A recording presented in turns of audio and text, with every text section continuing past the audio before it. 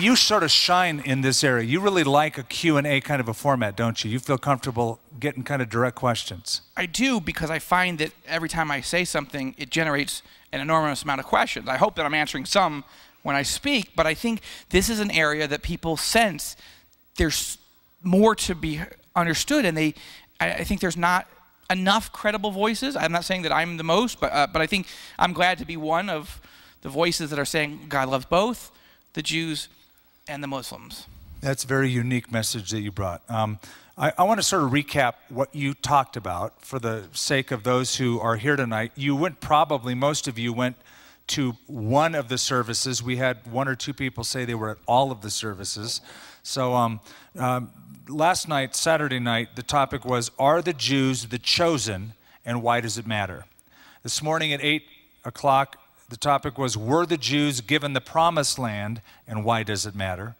The third, at 9:30 this morning, why does the world hate Israel and the Jewish people, and why does it matter?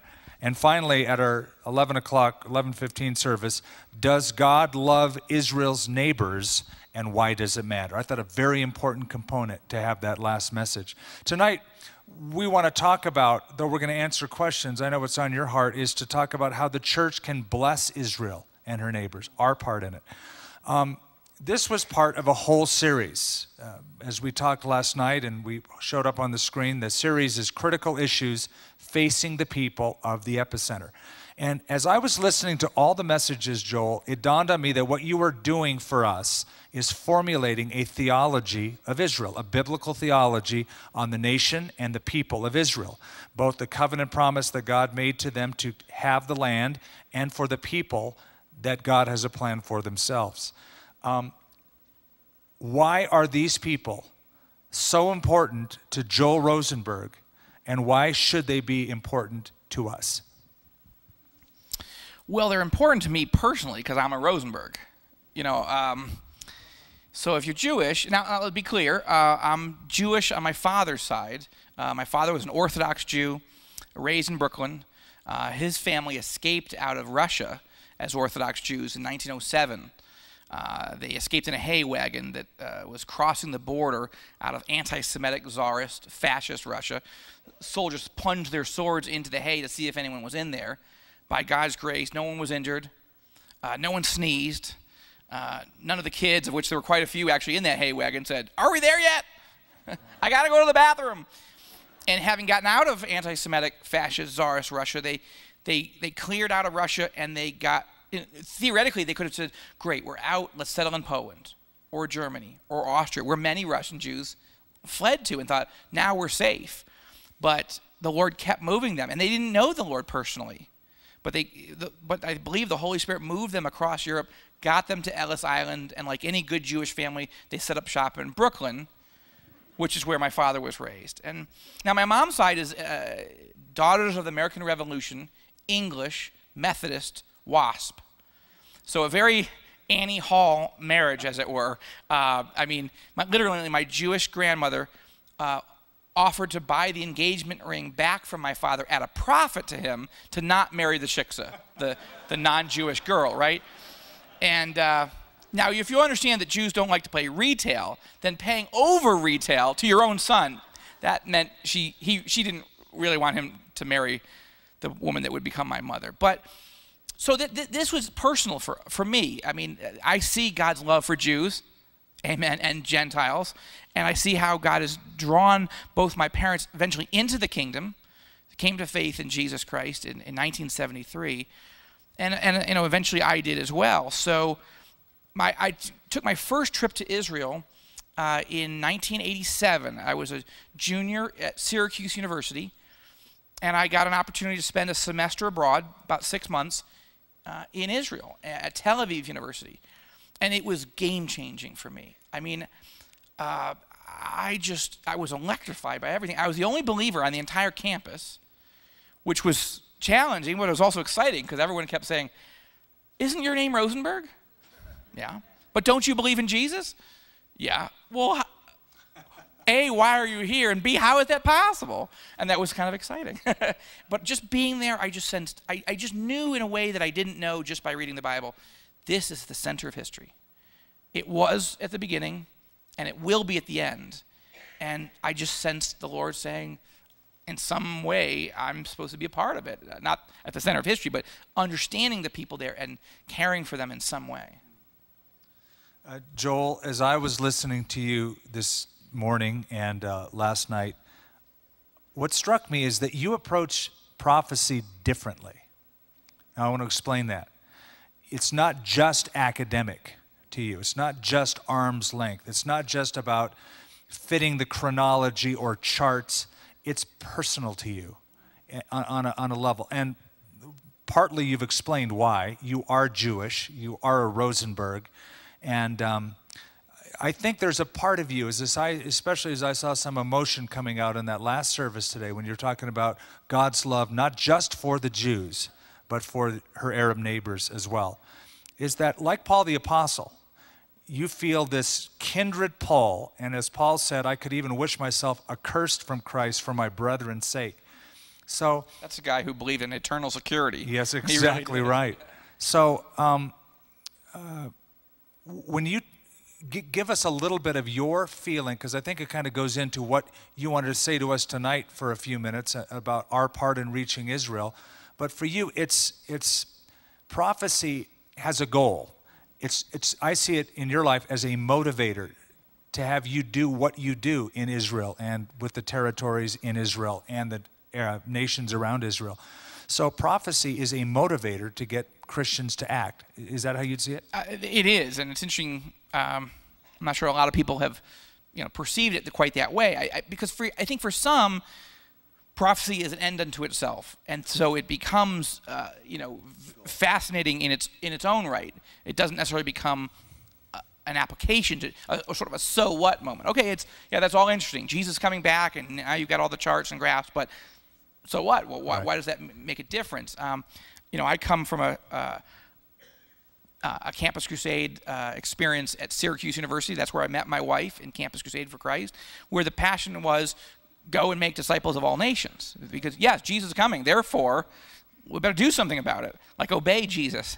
I go to a church in Washington, D.C., where my pastor is from a Jewish background himself, and he loves to teach his way through the scriptures. But then about halfway through the sermon, he'll say, all right, we're going to pick up on the rest of the passage next week, but now we need to ask the important question, so what? And so for me, yes, the fact that we have so many indications that we're getting closer to the return of Jesus Christ tells me, therefore, we better do things that are in keeping with what the Lord has called us to do. Historically, the church has been drawn to the big places. We're going to go reach China with the love of Jesus, and India, and Brazil, and Africa. All important, critical. But I think since we talked about it, we see that the church has really had mostly, not exclusively, but mostly a deeply flawed theology towards Jews. And since Israel didn't exist, that wasn't even part of the equation. Like, how do we bless Israel? There was no way to bless Israel. But bless the Jews, from Martin Luther on, there were a lot of people that just said, why would you do that? In fact, they went the other direction and somehow got out of this text that Jews were cursed. And I think I said in one of the services, the Apostle Paul really gives us a pretty clear indication in Romans that the Gentile church is supposed to, in part, provoke the Jews to jealousy. I think the Gentile church has done a pretty good job in the first part of that thought. The provoking of the Jews has been very effective, I would say, historically. Not so much to jealousy. And so for me, when I see, number one, my own family coming to faith, knowing historically that, with all the things that were against us as Jews, and how few Jews have come to faith in Jesus historically, that the fact that I know, that my father knows, that my children know, and that my Gentile wife and my Gentile mother know, that's an important piece that I just can't say, well, move on with good, check that off, move on with the rest of my life. That's important, and I just sense this, burden might be too strong a word, but I'm compelled to say, how do I go be a blessing to others? And Lord, show me what that means. What does it mean to be a blessing? But I should probably also say that I didn't even know I was Jewish till I was in the 5th grade. I know that it sounds funny, a name like Joel Rosenberg. I mean, how dumb do you have to be not to know that you're Jewish? But my father never told me, and my mother never told me. And it came out that one day he was teaching a 6th grade Sunday school class, and I was in 5th grade, and he decided to have a Passover Seder.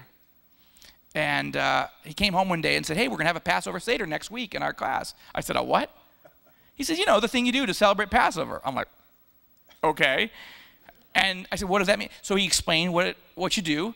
I said, how would you know how to do that? He said, because I'm Jewish. I said, you're Jewish? Does that mean I'm Jewish? How could this never come up? And, you know, I know that sounds funny, and it is, but 2 thoughts out of that. One, as I tell that story around the country from time to time when I tell my testimony, I'm amazed how many people come up and say, I didn't know I was Jewish until, you know, whenever. Did you know that Secretary of State Madeleine Albright in the Clinton administration didn't know she was Jewish until the U.S. Diplomatic Security Service did a background check on her and said, Madam Secretary, just so you know, you're clear, you're good to go, you're also Jewish. I'm what? Senator George Allen of Virginia, until he was in a political campaign, didn't know he was Jewish until a reporter figured it out. Now, I was a little suspicious when Senator Hillary Clinton was running for Senate in New York and she discovered she was Jewish, but I'm just saying it's possible. That seemed convenient, but I'm just saying. So my point is, apparently there's a lot of people from whom their parents or grandparents often hid that to protect them. The other part for me was once I discovered, hey, this is important, isn't it? Then it became a real exciting thing on the one hand, and also all right, Lord, show me. I know this is not quite unique in history, but it's rare, so how do I live differently? Okay, so I'm going to ask Joel another question. Perhaps you have questions too, because I've talked to some of you, or you've showed me slips of paper. So you'll have the chance to do that. And are they going to line up right here? So you're going to be able to come right down the center aisle, and these pastors here have microphones, so you can get ready for your questions as I ask you this question.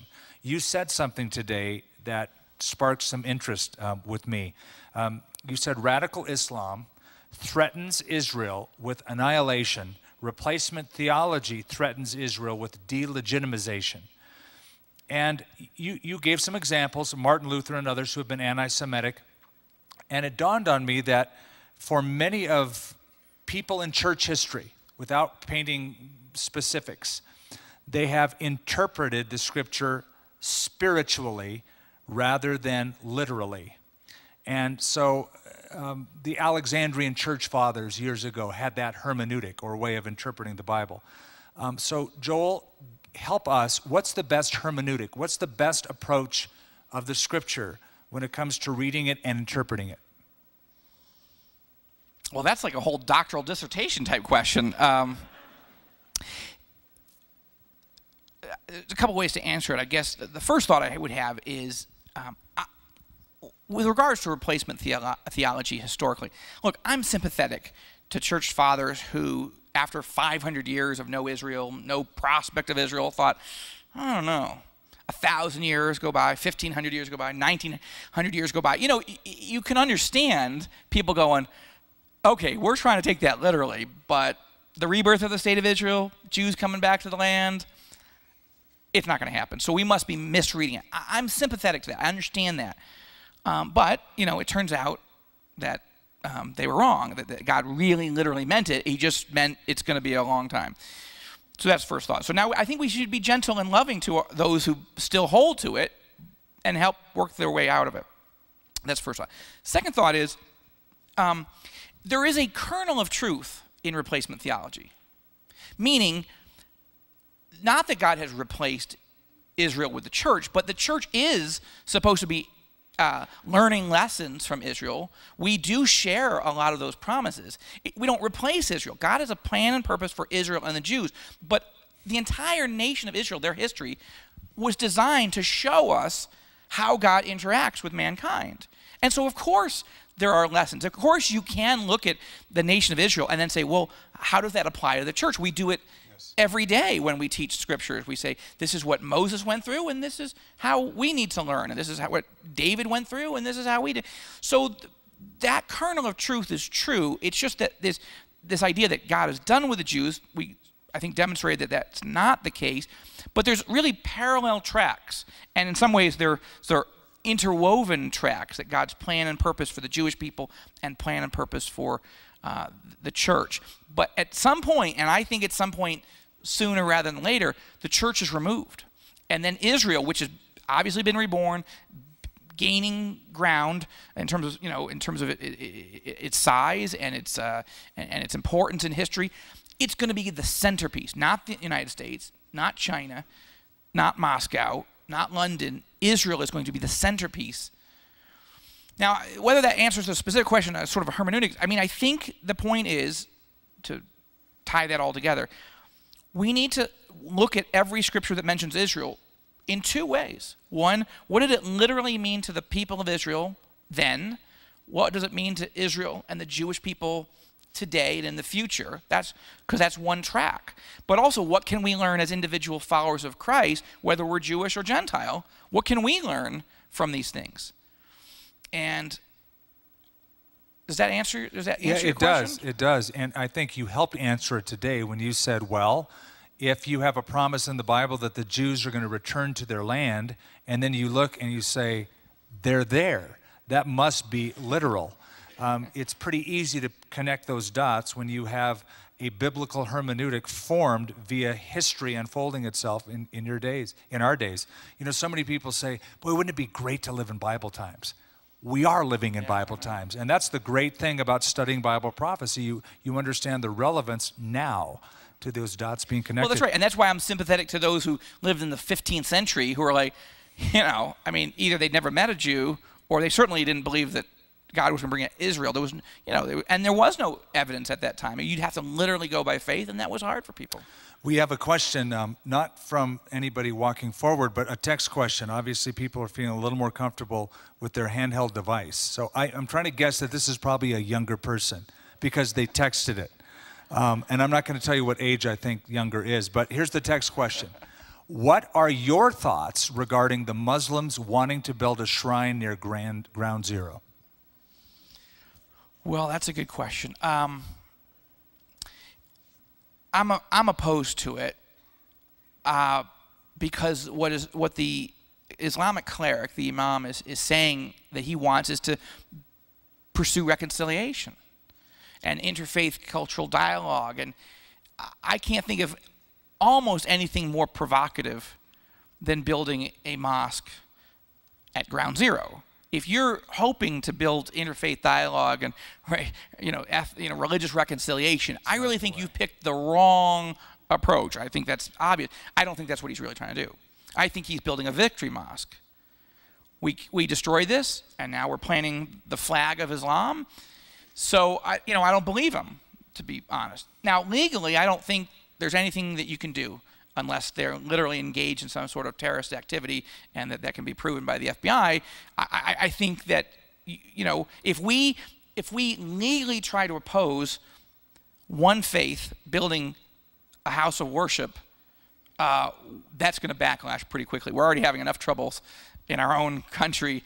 I don't think we want to have the precedent. So my hope there is that if they pray that it doesn't get built, but if the Lord allows it to be built, then we should saturate the zone with people who are sharing the gospel with everybody that comes in and out of the building. And with love. I mean, truly, show love and share the gospel and not be intimidated that somebody built a building and is lying about it. So, okay, that's not the first time in history. Now, we have another text message, but before we do, let's take a live question, please. Okay. Joel, a good friend of mine is, born and raised in Israel and is Jewish, and her response to Jesus Christ is, the Messiah was to be born of the lineage of David, and since he has immaculate conception, how can they prove his lineage since the tribe comes from the man, from the father? So what would your response be in that kind of situation? That's a great question. That's a fun question. That's why there are genealogies in Matthew and Luke.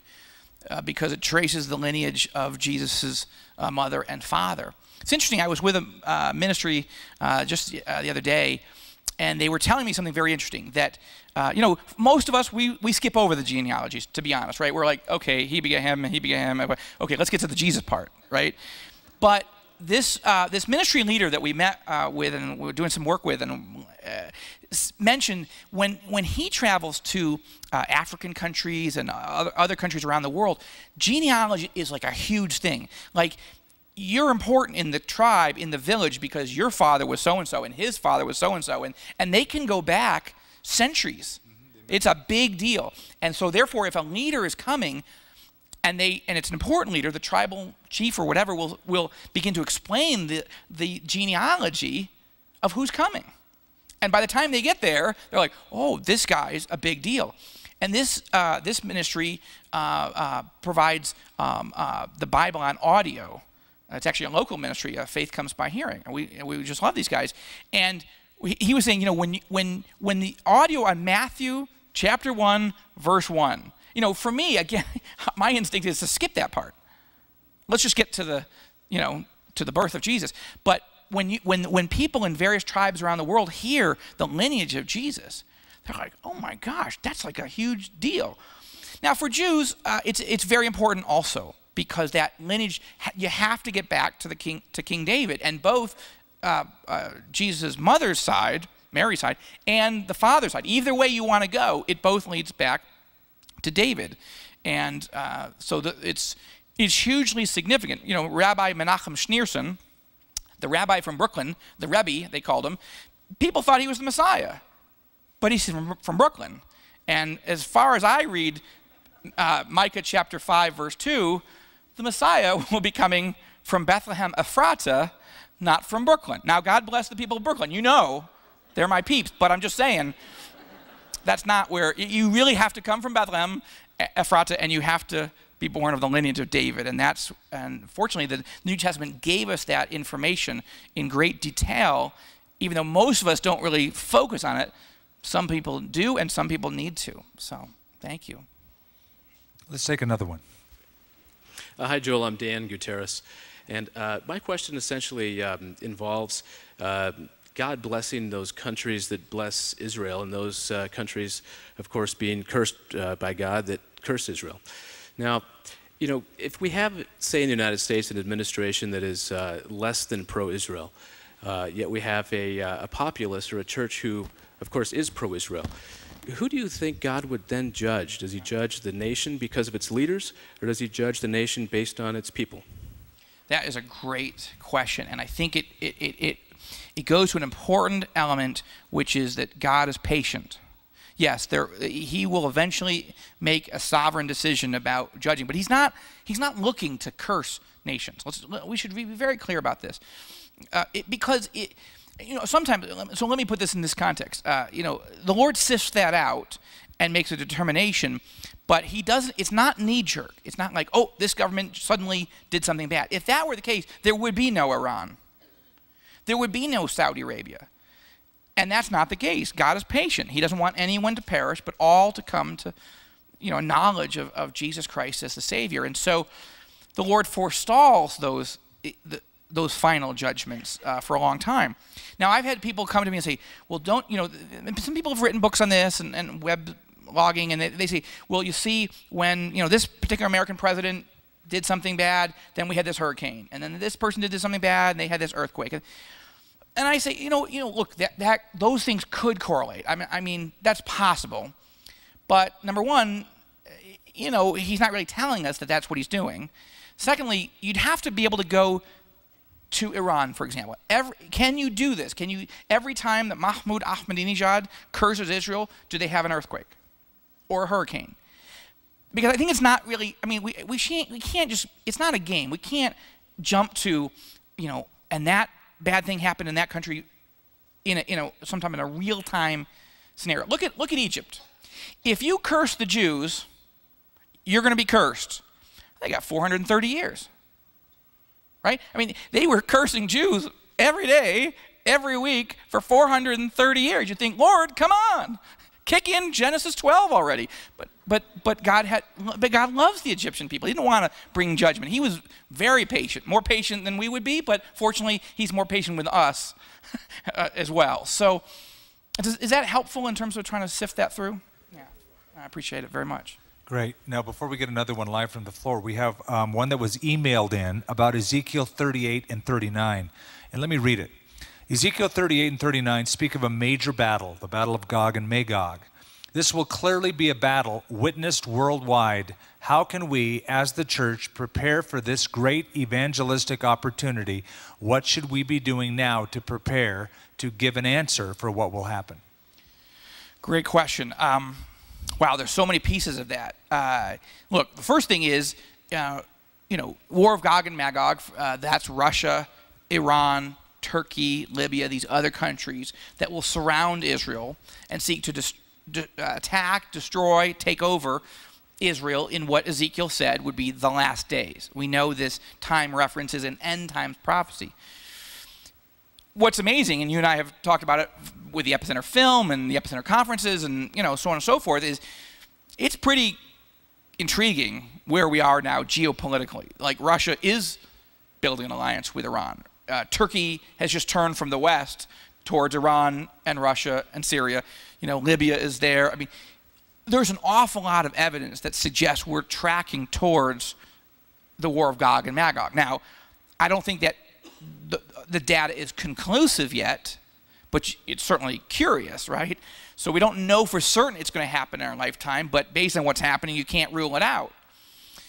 All that to say, it means to me, this goes back to your earlier question of like, all right, prophecy seems to motivate you, Joel, not just to be interested in it and teach it, but to do something about it. Yes, for Lynn, my wife, and my boys and myself, for us, we said, okay, listen, what if we did live in the time that Ezekiel 38 and 39 was going to happen? We don't know it for sure, but we don't know it isn't. So rather than just write books and speeches and even holding conferences, I think we need to do something more practical.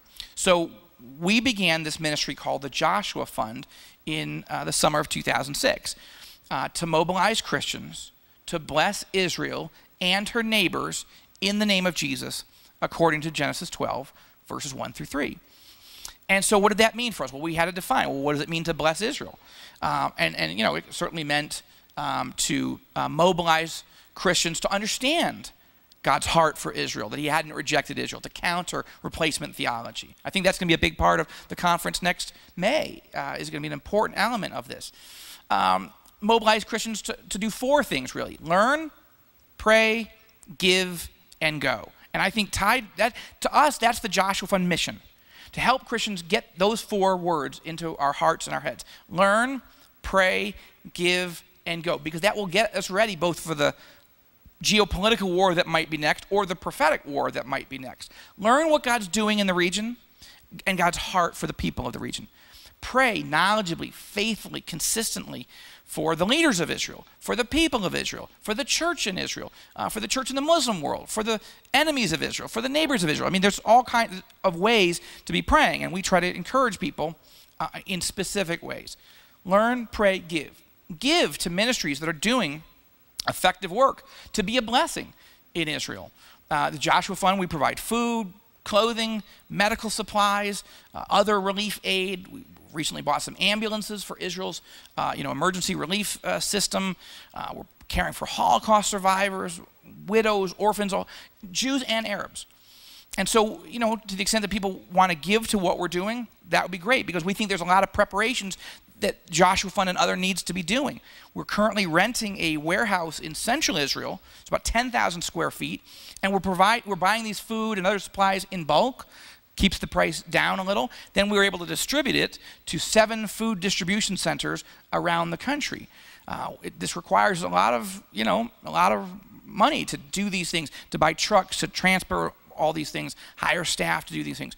We're doing it, why? For 2 reasons. One, to care for the poor and needy now, and mostly we deliver these relief supplies through local believers, so they can be a witness and they can be a blessing. But we're also trying to prepare for whatever's coming. And since we don't know if Ezekiel 38 and 39 will happen in our lifetime, I go back to Ezekiel 38, verse 7, where the Lord says to Gog, the Russian dictator, get ready, be prepared. And I'm thinking, if God is saying to the enemy of Israel, get ready and be prepared, shouldn't the church be doing the same thing? And that's what the Joshua Fund is. So learn, pray, give, and then go.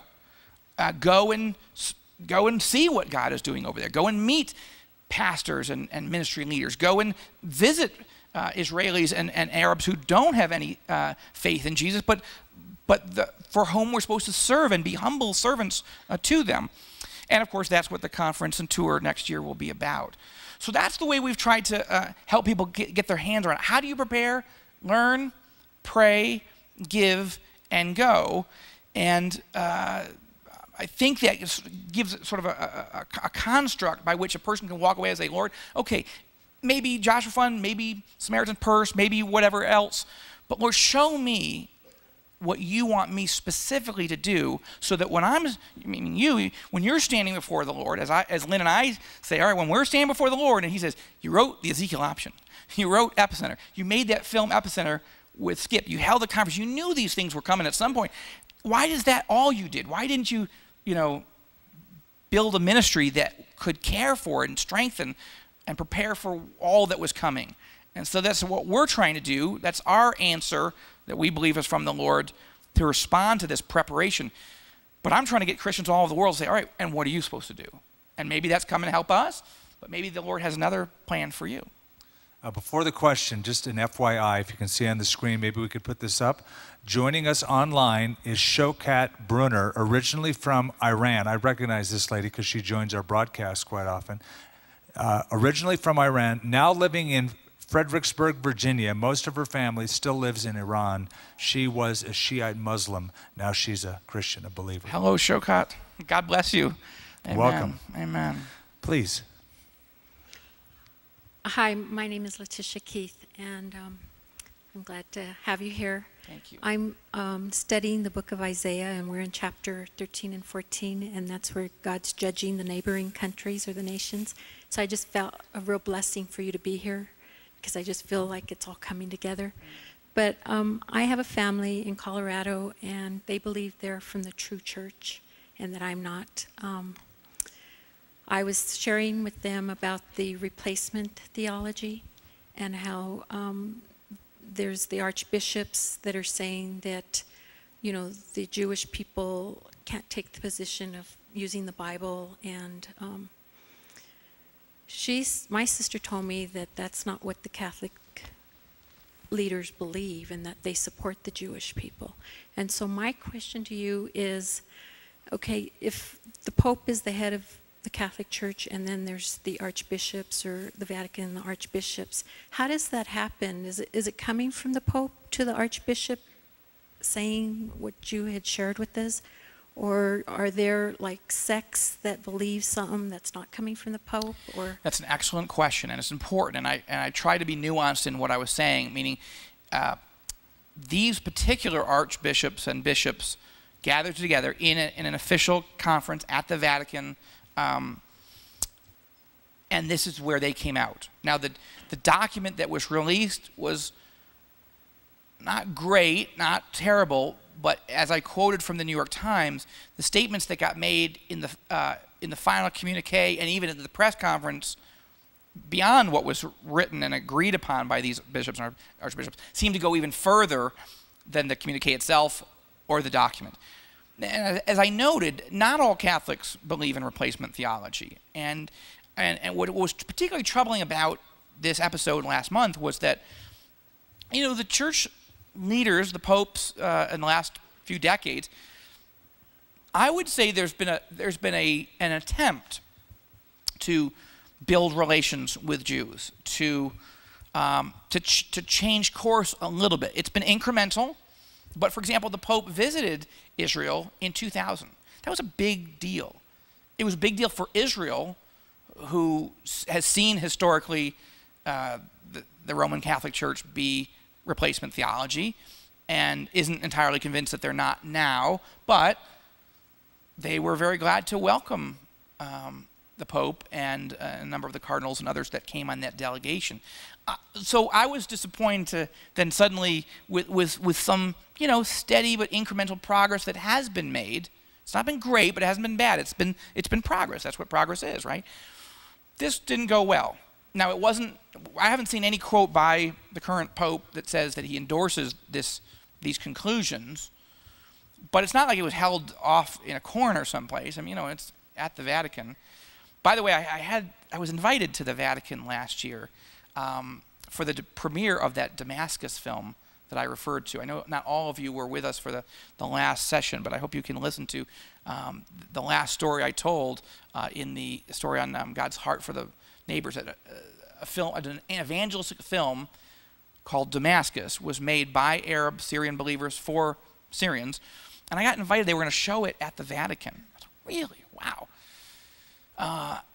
But I had another engagement, and I had made a commitment to this pastor, and I just didn't think I could break it. But Lynn and I were invited to go there, and we thought, wow, that would have been exciting. I think I have met wonderful born-again Catholics, and some who literally work at the Vatican. And I know they love Israel, and I know they love the Jewish people, and I know they love Jesus very, very much, sort of in the opposite order, but I'm just saying. So I don't want to throw out this idea that it's all Catholics and it's all Protestants. It never has been, and there's a remnant everywhere, and we need to strengthen what remains. The Lord said to the church at Sardis, so in Revelation. So let's go build those relationships and not concede that even those who are teaching in the wrong direction shouldn't be engaged lovingly. Not to debate these people, but to say, hey, maybe that seemed true for 1900 years, but let's relook at that scripturally. Is that helpful? Okay. Thank you very much. Before we take another one from the floor, we have a text question, Joel. What is the history of the Dome of the Rock? Now, the Dome of the Rock, of course, for reference, is the golden dome sitting on the temple area where the temple once stood. What's the history of it? Well, it goes back, I don't know, maybe 12 centuries or something, 11 centuries. I don't recall exactly when it was built. It wasn't always golden. One of the pieces of the story of the Dome of the Rock is that King Hussein, who lost control of the West Bank, Judea and Samaria, and Jerusalem, but before that happened, he wanted to do something that would strengthen his relationship with the Palestinians, and so he decided to gold plate that dome. So it was always sort of a black slate historically, but maybe it was 40 years ago or so, 50 years, 45 years ago, they added gold plating on that dome. It's pretty spectacular. The problem is the dome was built as an Islamic victory mosque. It's not literally a mosque. There's the Al-Aqsa Mosque, called a mosque in the corner on that same Temple Mount platform. But the dome is built literally right over where the Holy of Holies was. And it's interesting because you can't go in there now if you're not a Muslim.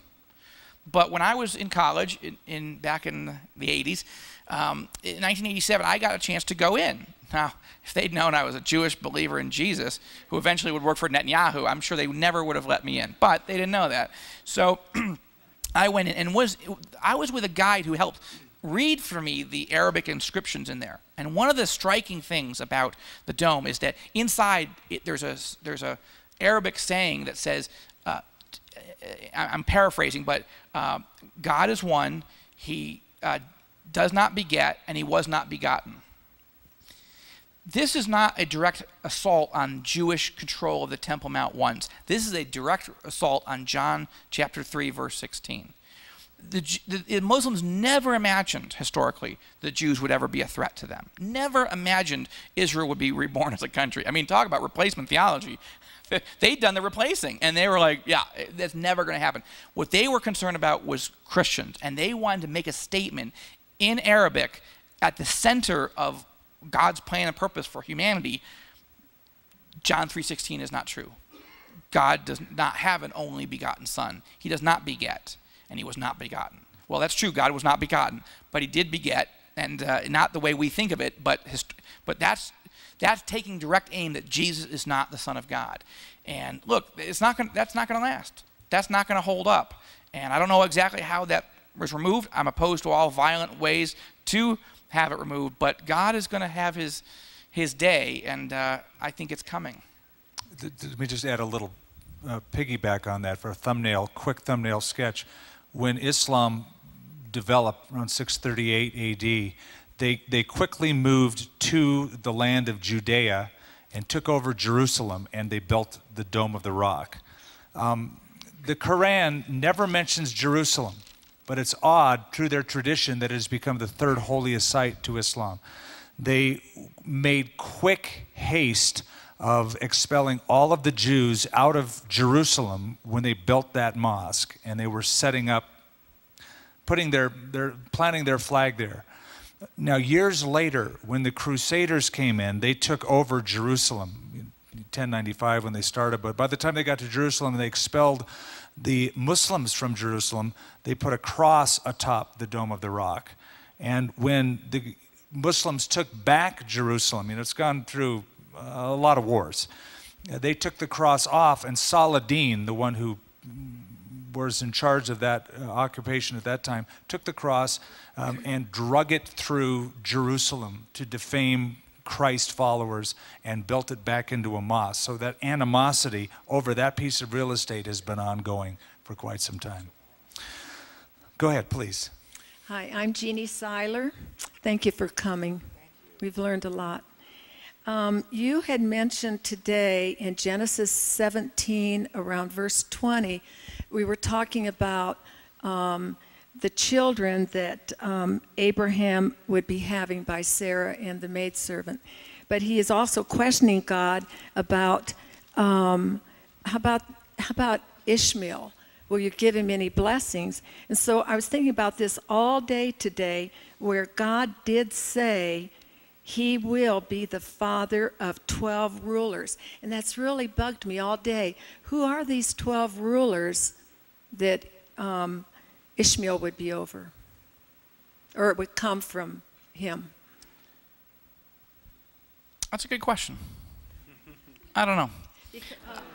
I think candor would probably be better than me fishing. Because what you were reading was, it says, and I will surely bless him. I will make him fruitful and will greatly increase his number. He will be the father of 12 rulers, and I will make him into a great nation. So the 12 rulers is what was bothering me. Yeah, that's a good question. And Skip, maybe you know specifically. I'm going to go research that because I'd like to have an answer to that. Generally, on the multiplication, nobody's multiplying faster than the Muslims in the Middle East. I mean, God bless their hearts. They're having 8, 10, 12, 14 kids. Jews are having like 1.4 or something. Among Orthodox, it's higher. But, people talk about Muslims taking over Europe because they're having 8, 9, 10, 12 kids. And Europeans are like, yeah, whatever. We don't even believe in the family. So it's a problem, right? And so the whole fruitful and multiplying thing is something that they're taking very seriously, and of course it's prophetic. But I'm going to go look that up, and I appreciate. I don't get out. I mean, I like getting asked questions that I'm like, I need to go do more research. And Skip will tell us. Tell Skip at some point, because he knows us, and he'll tell us. Do you know that 12? I'm trying to jog my memory because I have read up on this. A lot of it is obscured by history. It's not, the Bible record drops genealogies and tips its hat only superficially to the genealogy that is there because it wants to quickly get to the genealogies that matter. It presents certain genealogical lines. We know where Ishmael settled, and we know that they settled around the area of Israel, in Saudi Arabia, in the mountains of Edom, et cetera, and there has been a pretty good stab at who those leaders might have been, but because it's obscured in history, it is typically seen as a guess. That's the best that I can do. We have one here that's been texted in. I've heard, this is a common question, Joel. You get this at every prophecy conference, and every time we teach on eschatology, this is one of the top 10. I've heard that the U.S. is nowhere to be found in the end times prophecy in the Bible. Is that true? What do you think our role as America will be either way? It is the number one question I get asked all over the country, with the exception of how can you be Jewish and believe in Jesus, which, of course, is my perennial favorite. But other than that, that's the number one. And it's absolutely true. There's no place that I feel is a credible case that the United States is mentioned to, mentioned in end times prophecy or in the Bible at all. I think the closest allusion, in my view, would be Matthew 24:14, where Jesus is saying in the end times all these terrible things are going to be going on. But this in Matthew 24:14, he says, this gospel of the kingdom shall be preached in the whole world as a testimony to all nations, and then the end shall come. Now, I think the United States has sat squarely in the middle of that verse. We don't own that verse, but we're in that verse. Why? Because this is where so much of the missions work, training, recruiting, developing, and sending has happened historically in the last several hundred years. This is the ATM machine for the world's missions movement. This is, satellite television technology that's reaching these closed countries with the gospel, developed here. Radio technology that reaching people with the gospel, developed here. Thank God for Al Gore inventing the internet, right? Because you spent time in politics. I'm just picking up. There's so much of it this weekend. Yeah, well, I'm not. Look, he claimed it. So I'm just saying. We're glad that you got, all these things, satellite, radio, internet, that can be used for evil. I mean, pornography and all kinds of other horror shows, but God has used it also to drive the gospel. And so I think the United States fits in Matthew 24:14. But there's a lot of countries that are mentioned specifically, and there's a lot of regions and sections and people groups that are mentioned specifically in end times prophecy, and we're not there. I mean, even like people say, well, what about China and what about North Korea and Indonesia and these kind? Well, no, those are not mentioned, but at least you have in Revelation 16, the Lord refers to the kings of the east will marshal their militaries, come up up the Euphrates through Iraq to come to Armageddon. So, okay, we don't know exactly which the kings of the east are, but it wouldn't be unreasonable to imagine that they may be China, North Korea, what have you. But there's no kings of the west mentioned. So the bottom line is the question, all right, if we're not mentioned as a player in the last days, and we're already in the last days, what happens to us? And the answer is, I don't know. I don't know because the scriptures doesn't say, but there's a few options. One option is the rapture. In a blink of an eye, 20, 30, 40, 50, 60 million, maybe more followers of Christ disappear. Now, you think America's got a foreclosure problem now. Who's paying their mortgages the day after that baby happens? And that's, just, sort of a funny way of thinking that the country implodes after the rapture. Now, I think China would lose at least 100 million people from the rapture, maybe more. Would Europe notice? Would there be any work loss? I mean, tragically, I'm going there this week. We'll see what. But I don't think Europe is going to be affected deeply by the rapture. But the rapture would have an effect on the United States, obviously. But there's other possibilities. Natural disasters. What if one Katrina after another just came, and the Lord allowed one after another, or earthquakes, and California breaks off, or there's all kinds of reasons why the United States would suddenly be so internally focused that even while end times events were happening, we wouldn't be players. You could have a financial collapse. I don't think that's an unreasonable concept when you've got $120 trillion of debt, at least unfunded liabilities that we've said we're going to pay somebody someday, and those bills are coming due soon. So bad political leadership, nuclear war, terrorism, there's a lot of scenarios. None of them are good, except for the rapture, for us. But I'm very concerned for our country. And let me just put it this way to tie that off. Given the corruption, pornography, abortion, all the things that are going on in our country today. Billy Graham, your friend, has said famously, if God doesn't bring judgment eventually on the United States, short of a revival, he will owe an apology to Sodom and Gomorrah. Now, I pray for that revival. I don't want to see us go through that judgment. But if we were on top of all that to add betrayal of Israel, I shudder to think where we're heading. So, please. Hi, my name is Larry. My question is, I've heard that the underground Christian church in Iran is believers is around 4 million believers. Is that number correct? We don't know exactly the numbers because obviously you can't do a census. It's a very hostile government, of course. These guys believe in the 12th Imam. They believe they're going to destroy Jews and Christians. They're not allowing anybody to go in and do any scientific research. When I did a research for my nonfiction book last year, Inside the Revolution, I interviewed about 40 Iranian Christian leaders. I didn't go to Iran, but I interviewed people here that live in the United States that are Iranian Christian leaders, and those that are in the region that could come out or live on the borders.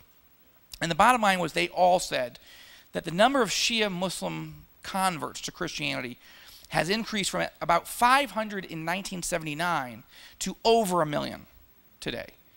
Now, some have said to me 4 million, some have said to me 7 million. I don't think they really know. And so, the way I describe it in Inside the Revolution is this is what all 40 independently told me. This is their sense on the ground and from all their different sources of data. I don't think we really know. The point is the trajectory, that God is doing this unbelievably amazing move where he's pouring out his Holy Spirit in ways that make me jealous. I mean, you're going to talk about provoking me and Jews to jealousy. There's maybe 15,000 believers in Jesus in Israel. There's over 1 million in Iran. I mean, Lord, hello, Now, we'll have our day, and we have to be faithful in prayer and all the rest. But it's exciting. And let me just give you one quick example. So my wife and I were traveling in Europe a few years ago, about 10 years ago actually, and we happened to get invited to come to a ministry center that was hidden in a house in a suburb. And they have, in the basement of this house, it's a whole communication center. And so what they do is they show the Jesus film in Farsi, the Iranian language, on satellite television. And then they've got an 800 number. It's not 800, but I mean it's a number that you can call, and it gets bounced all over the world, and it happens to come to this house. And Iranian believers in Jesus who had to flee for their lives out of Iran, they staffed the call center, and people call in and say, I want to learn more, and I want to get a Bible, and what do I do, and I don't understand this. So we got invited to come see this thing. So long story short, they're telling us this story about how this woman, this elderly woman, was watching television one night on satellite television and was bored with everything, how it is. Click, you got all these channels and there's nothing, right? Click, click, click, click. And she comes to a moment of the Jesus film, and she's like, what was that? I never, because Muslims know that Jesus was important. The Quran says he was born of a virgin, that he did miracles, that they're supposed to read the Injil, the New Testament, though all the governments tell them they can't. He was born of a virgin of Mary. But they don't know anything else about him. They know they're supposed to revere him, but they're kind of curious about him. So she's watching this film about Jesus, and she's just mesmerized. And at the end of the film, the narrator says, explains how to receive Christ. And the verse that flashed up on the screen was Revelation 3, verse 20. Behold, I stand at the door and knock. If anyone hears my voice and opens the door, I will come in and sup with him and he with me. So the woman had never heard this verse. She didn't know exactly what it meant, so she thought, I'm supposed to open the door. So she gets up and she hobbles over to the door and she opens the door. Boom, she's hit in the face with a bolt of light. And she's like, who is it? And Jesus says, it is I. And she says, come in, my Lord. And Jesus walks into her room and begins to talk to her for a little while about his love for her and the people of Iran, and that he wants her to follow him. And suddenly he disappears. So she's like, oh my gosh. So she looks back at the screen, and there's this 800 number, this number to call. So she calls the call center, and it goes all over the world, and it winds up in the basement of this house. And the Iranian Christian operator says, can I help you? And she says, I just saw Jesus. And this operator says, yeah, isn't that an amazing film? Isn't that a great film, the Jesus film? She's like, no, you don't understand. I just saw Jesus. They get the calls like this all the time. And that's just one slice of one ministry at one period of time. And that was 10 years ago. God is moving. He loves the people of Iran. I have just so loved getting to know the people of Iran. My wife is discipling a Shia Muslim convert, a woman who came to faith. In fact, real quickly, Oh, these are so great stories. I don't want to take up the night with all the stories, but just one. So there's these two doctors in the Washington, D.C. area. The guy is a South Korean, and he was a Presbyterian. But he was not really walking with the Lord, and he was training a young doctor, and she happened to be an Iranian Shia Muslim. And he fell in love, and they decided to get married. But the only way they could get married is if he converted to Shia Islam. So he did. His Presbyterian parents freak out. What are you doing? But, well, they get married, and they're going along, and she has a vision of Jesus. So she becomes a follower of Jesus. He's like, wait a minute. I need a judge's ruling on this. I converted from Christianity to Islam, and now you're converting from Islam to Christianity. What?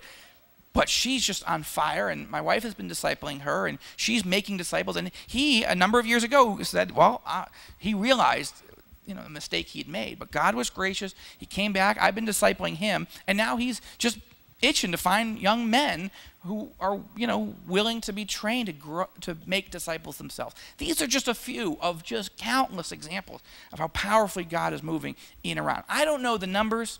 We'll know when we get to heaven. But the dynamic is what's important. And we've never seen more Muslims come to Christ than we have in these last 30 years. Thank you so much. Joel, we have a question that's been emailed to us. The question is, when did the United States become the great Satan? And to frame that, you've often said that the leadership within Iran who believe in the 12th Imam have framed the United States as the great Satan and Israel as the small Satan. When did that happen? When did we become the great Satan? It's a good question. And when I first, when you go back through the literature, when I first start seeing it mentioned is really in the 1970s. The guy who made it most famous, I would say, would be the Ayatollah Khomeini. I'm sure that he was not the first. I suspect he wasn't the first, but he certainly popularized that idea that the United States is the great Satan. Obviously, it's not in the Quran because we didn't exist, and Israel didn't exist either back in the 7th century. So it really was when Israel was reborn and the United States became, the best friend of Israel, and Israel became the best friend of us, and this began to creep into the theology that, because Israel is the epicenter of Judaism, that's wrong in their view, and since they see the United States as the epicenter of Christendom, then we're even worse than the Jews. So that's where that term came from.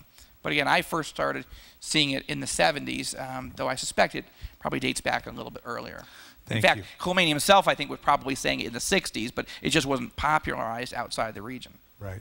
Thanks, Joel. My name is Dan. Are the Jews preparing for another temple, and is another temple necessary to fulfill biblical prophecy?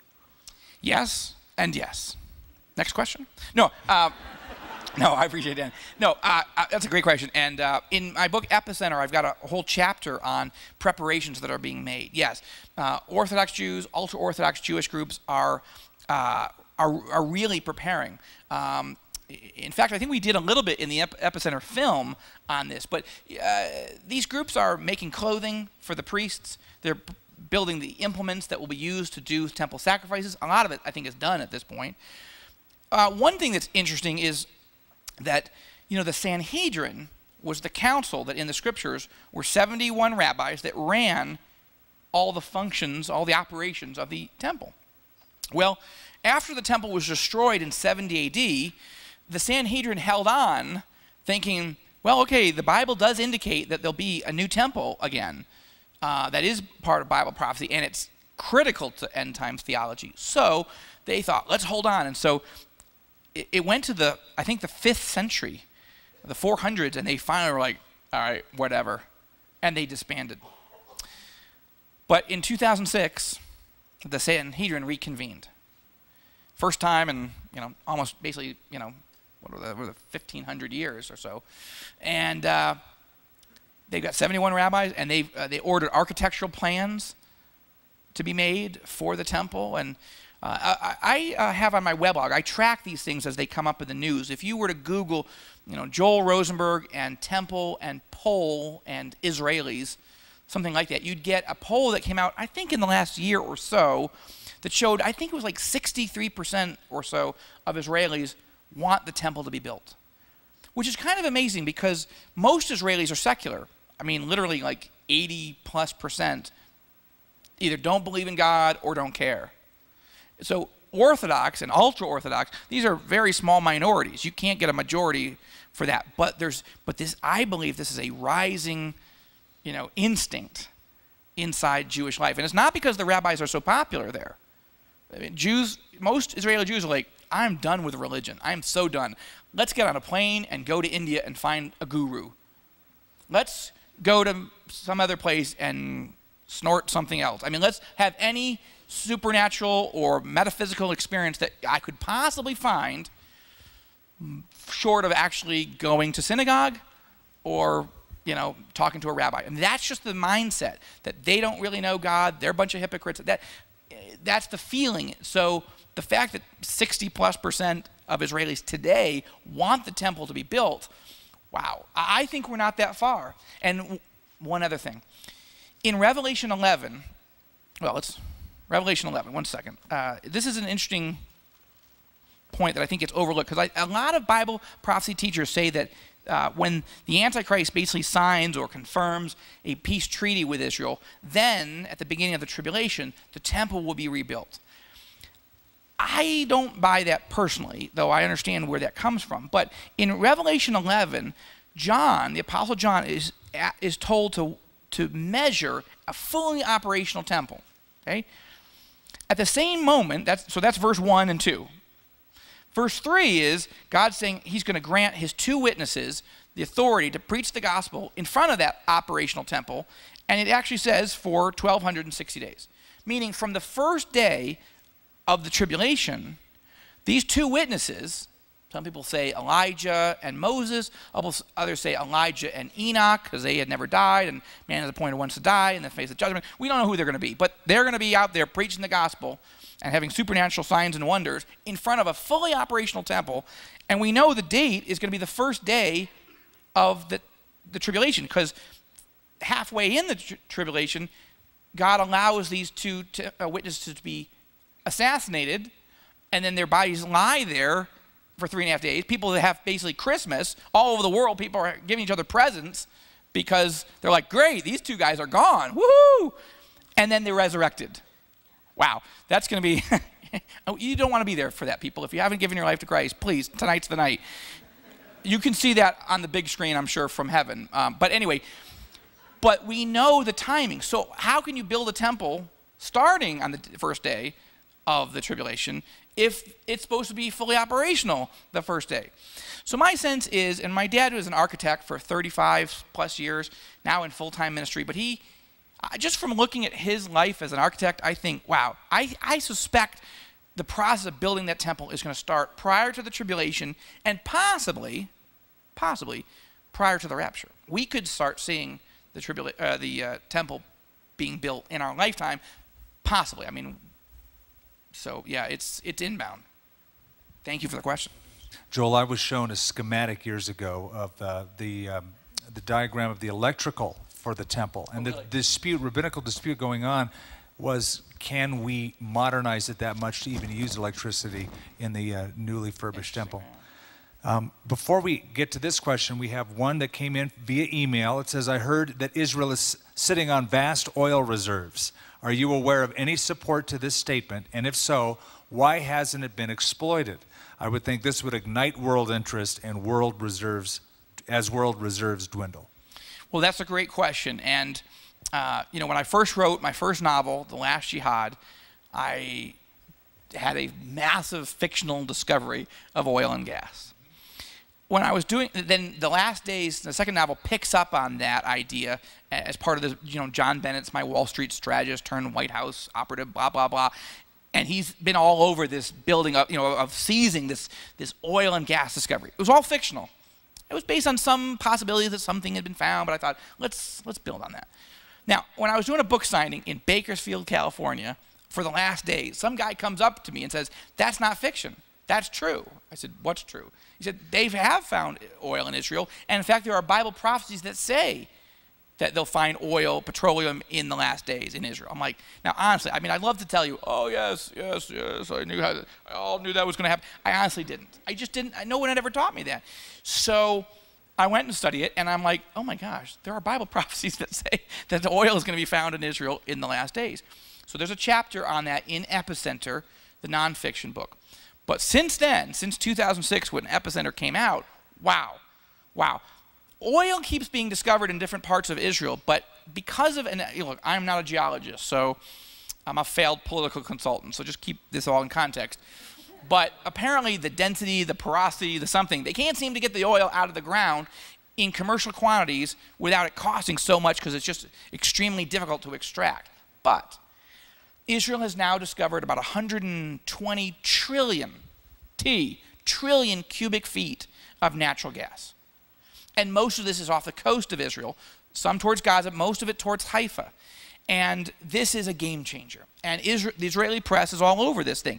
They just began drilling, I think it was last month or the month before, for the rigs that will be offshore rigs to get this natural gas to market. Two pieces of information that are important to note. Number one, I have noted, this feels real to me. The oil discoveries I think are real, but they're not commercialized. This is, the experts in the world industry, in particular in Israel, say that Israel is likely to be energy independent in the next 2 to 3 years, and then a net exporter of natural gas, likely to Europe, in the next 2, 3, 4 years. This is huge. And you can know it's true in part because the Israeli tax authority is all over this and saying that the law that had been on the books, like if you ever found natural gas or oil, we taxed it at like, whatever, 12%. But now they're like, oh, no. This is all ours. We need a lot more than 12%. And the companies are saying, hey, you already had a law. You can't go back and they're like, yes, we can. It's our gas, and you can't have it unless we say so. That when the Israeli tax authority gets into the battle, you can suspect that we're inbound for something very real. And I think this will be a game changer. Once Israel, if the Lord allows this thing to come fully online, wow, imagine that Russia, which is probably the world's most aggressive exporter of natural gas, particularly to Europe, they are not going to be happy. They're not big on competition, there. The communist mindset, and the Arab Islamic world not going to be happy either, likely. So just when Israel finds itself blessed, it's going to trigger more attacks and threats. Thanks, Joel. Please, Kylene. My name is Carrie. I just wanted to dovetail a little bit in your comment on Revelations. It just so happened you touched on it a little in the previous question. In past Bible studies I've done, and in my own quiet times, in tackling Revelations, which I find to be exciting, and it's challenging, but it's encouraging in the same respect as it dovetails with the Old Testament and prophecy. Do you find with your experience that you find a correlation with those who avoid tackling Revelations and embracing replacement theology? Because in my opinion, once you read Revelation, you can't but be excited for what's happening and what's in store for Israel and the world and how God's going to use Israel. Do you find that correlation? Have you found that in your experience where there's an avoidance of tackling Revelation and an embracing of replacement theology? In part, yes. In part, people can still study it and just totally blow the interpretation of it. For example, so we've been talking about replacement theology. Yeah, so the first answer, to drill in a little bit more, yes, if you're not going to study end times prophecy at all, you're not likely to get it. I think that's fairly true about anything. If you don't study it carefully, okay, it's like me in geology. Okay, I can't speak to it. I've never studied it. So that is a problem. But there's another problem, which is there's people who do study the book of Revelation, and this gets into what's called preterism, or partial preterism, where they say, oh, yeah, that's all true, and it's all happened. And you're like, I'm sorry? Oh, yeah, 70 AD, all of this stuff happened. All of it? All of it. Okay, I mean, there's a lot of things that happened in 70 AD and thereabouts that are similar, but are we living in the millennial kingdom? Because I'm not letting my children hang out near holes with cobras, and you can take your lion and your lamb, but don't take mine. I mean, you know, and they'll say, oh, well, you know, so that's where you get partial preterism, where they'll back, like, all right, it mostly happened, but, and then you try to ask, well, what is the partial part? I mean, why do you believe it all basically happened, but you're conceding that it's not quite a perfect world? Yeah. So this is a big, it's not new, but it's sort of developing, and then there's amillennialism. That's a whole theology that says that when Jesus, you know, in Revelation, when it says there's going to be a 1,000-year reign of Jesus, they're like, yeah, that's not going to happen.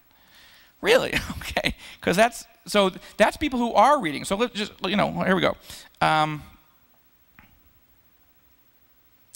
In Revelation chapter 20, it talks about how the 1,000 years, verse 5, the rest of the dead did not come to life until the 1,000 years were completed. This is the first resurrection. It's talking about how Jesus is going to reign on earth for 1,000 years. And then verse 7, when the 1,000 years are completed, Satan will be released from his prison and come to deceive and so forth. People look at that and they say, yeah, that's not what it means. Well, it says 1,000 years. Yeah, but it doesn't, you know, it's just that sort of metaphorical, allegorical. So people who do study it still come to wrong conclusions. And look, Revelation is a challenging book, you know, obviously. And you need to really slow down to study it. You have to study it very carefully. You have to keep cross-referencing to, there's a lot of metaphors, and there's a lot of allusions, there's a lot of symbolism. It doesn't mean that the book is all symbolic. The Lord is just trying to help us understand, to those who have ears to hear and eyes to see and hearts to understand, what's going to happen. I want to encourage you that Skip is writing a book, just finishing now, on Revelation. And I commend it to you, because it's going to be important to slow down and study that text very carefully, because if you study it and it's easier than maybe other books of the Bible to misinterpret. And once you get off track, it takes you into all kinds of bad theology. And bad theology has bad consequences. I mean, for example, I don't know how people miss the centrality of Israel in the book of Revelation. Israel is a country. Jesus is walking around with 144,000 Jewish believers on Mount Zion. There's a temple operational. Who's going to the temple? The Gentiles? I mean, you know, there's 144,000 people, 12,000 from each tribe. They're going all over the world, you know, as bondservants, as witnesses for Jesus. And they come from Israel, and they come from the 12 tribes. And there's a lot of Israel in there. And yet people are like, yeah, God's done with Israel. Wow. So I think if you don't read it, you're definitely not going to get it. If you do read it, it doesn't mean you're going to get it. But God says, blessed are those who do read this prophecy. And what we just have to ask is, Lord, give us eyes to see, ears to hear, hearts to understand what you're doing. And bless us as we humbly, carefully work our way through it and keep asking, Lord, what are the action points? One last thought on the book of Revelation from my point, and then this would be an area that for you to comment on. You know, I'm intrigued with Revelation. I don't often teach on it, me personally, although I love to answer questions about it, because I'm not going to be here for it. So I'm interested mostly, me personally, in what are the end times prophecies that are things that can and will lead up to the rapture of the church. So, you know, I love this stuff, but, and it is important, you know, when, I try to tell every ministry I meet with, do you have a rapture strategy?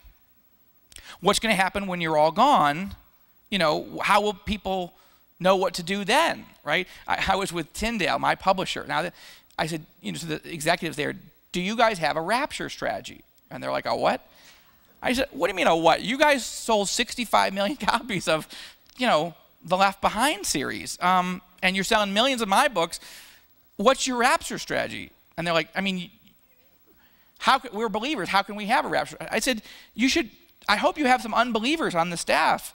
You know, Now, you try to lead them to the Lord. I'm not saying, but somebody's got to run this place, and print the Bibles and teach end times prophecy when they're living through it. Now Skip, I think, has a rapture strategy because he's got all his sermons online and he's writing a book to help people understand Revelation. That's important because when we're gone, it has to be accessible. People have to download on Kindle and download on their iPods and whatever and go, how do I understand what's going on? Because there won't be anyone around to teach it. So, anyway, pitch it back to you. Well, because we're coming to an end, I get to ask the final question. Okay. And Joel, you talked a little bit about replacement theology today, and you brought it up as a concern. I want to talk about, or have you address, what would be the opposite end of the spectrum, but an equally dangerous doctrinal problem. And that's dual covenant theology. It's the idea that Jews don't need to trust Jesus as Messiah because God made an everlasting covenant with them. So that's a done deal. Gentiles do, but Jews don't. Talk about that, because that's also a huge problem, and it's becoming prevalent in churches. It certainly is, and this is, you're right. That's a great way to frame it, Skip. It's bad enough that you got some people who say they're Christians, and particularly Christian leaders who say God's done with the Jews. Then at that other end, you got people saying, yeah, God loves the Jews so much they don't even need Jesus. And you're like, wow. Because at the heart of that, though it's probably misguided at both places, the result is anti-Semitic. To say that God's done with the Jews, that they have no hope, that God has no plan and purpose for them, that's anti-Semitism. They may not mean it to be that, but that's the effect. That was Luther's effect. Not only is God done with the Jews, but we should be done with them too and take action. And while he never took action that I'm personally aware of, Hitler picked up on his theology and implemented the final solution. But at the other end, people who say, oh, we love the Jews, we want to bless the Jews, but no, they don't need Jesus. They've got their own special deal with God. That's anti-Semitic too, because you don't want to bless people into hell. I know that sounds so provocative to say, but listen, I believe because of the scriptures that my family and I would go to hell and perish in the hellfires forever and ever and ever unless some Gentile people loved us and shared with us the gospel of Jesus Christ. There's no scriptural case for Jews not needing Jesus.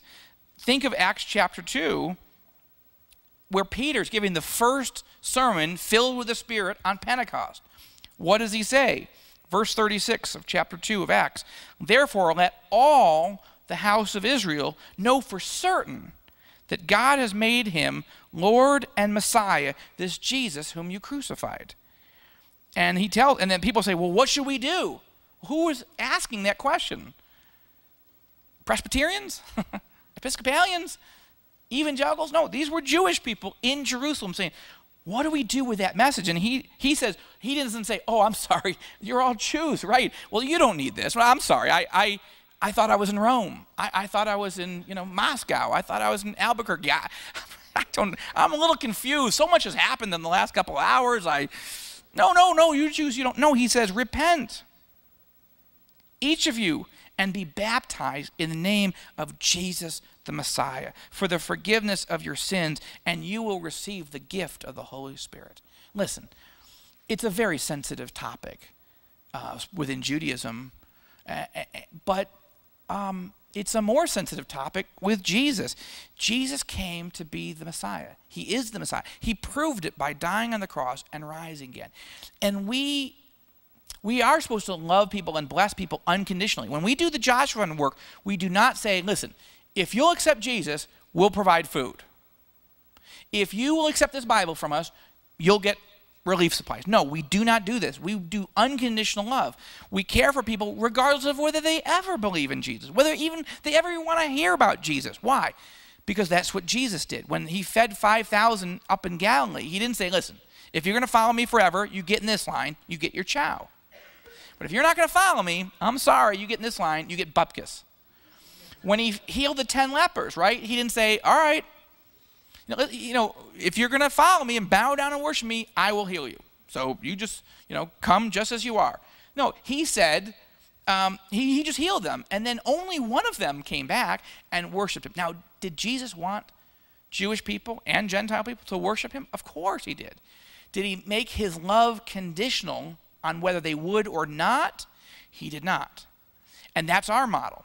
Now, I'm a Rosenberg. I would not be going to heaven unless I'd received Jesus as the Messiah. There's no other name on earth or under heaven by which any of us can be saved. We have to be gentle. We have to be loving. It's not about, getting in people's faces. It's about loving people. But being honest, this is true. And not only is it true, it's good news. I'm not ashamed of the gospel. It's the only power of salvation, first for the Jew and then for Gentiles. But I'm watching a lot of evangelicals, Skip, I think you were seeing it too, who feel so sensitive about not wanting to offend Jewish people and wanting to be a blessing to Israel as a nation, to Jews in general, that they're really doing theological pretzel twists to say, oh, no, you don't really, listen, this is, it's probably coming from a heart of, sensitivity, but there's a trace of shame there. This is good news. It's not bad news that we're like, oh, I'm sorry, you got to take your medicine. This is hope. This is peace. This is game-changing, life-changing stuff. And look, not everyone's going to love us for saying it. We need to say it lovingly, gently, humbly. Not everyone's going to accept it, and we should accept them who don't accept it.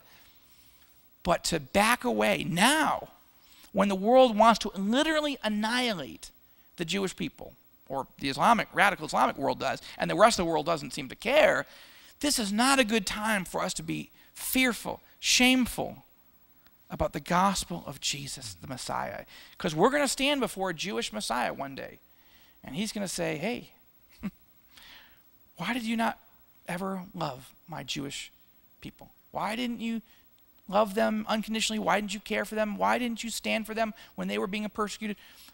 Why didn't you tell them about Jesus? 90 to 95% of Jews who come to faith in Jesus come to faith through the love of Gentiles. My family did, and I'm grateful for that little church and that little community in little upstate New York community that never said, oh, they're Rosenbergs. We can't tell them about Jesus. Can't invite them to a Bible study or take them to Sunday school class. I didn't like Sunday school, and I didn't like vacation Bible school, but I'm very grateful for those who loved me and didn't go, oh, he's Jewish. He's not going to be interested. He doesn't need this. Thank God they didn't think that way. Well, we would say amen to that, Joel. Thank you for coming and being with us this weekend. Subscribe to our videos by clicking the subscribe button. You'll find some videos that we've chosen specifically for you. And if this is a ministry that you'd like to support financially, just make a tax-deductible donation by clicking here to visit our giving page. Thank you. We look forward to partnering with you to bless Israel and her neighbors in the name of Jesus.